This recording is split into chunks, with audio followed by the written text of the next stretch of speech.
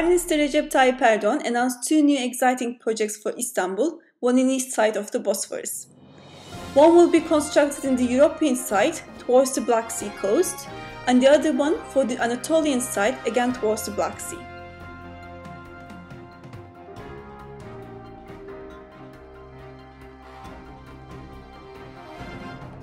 In addition to these projects, the European city will have the biggest airport in Turkey, which will have 60 million passenger capacity per annum. This new airport will be one of the biggest airports in the world.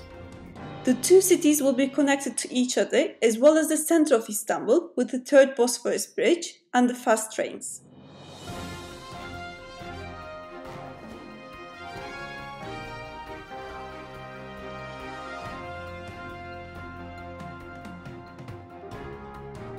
The main reason to build these new recreation areas are to rebuild Istanbul with a supreme infrastructure, protect from earthquakes, and create new financial centers for Turkey. Although these are called new cities, in fact these mega sites are located within the Istanbul city borders. Each site will have the capacity of 1 million people living in it.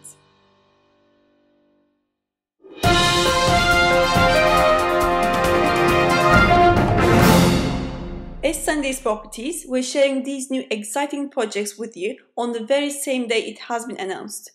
We're following Turkey in close range to offer you the best investment opportunities.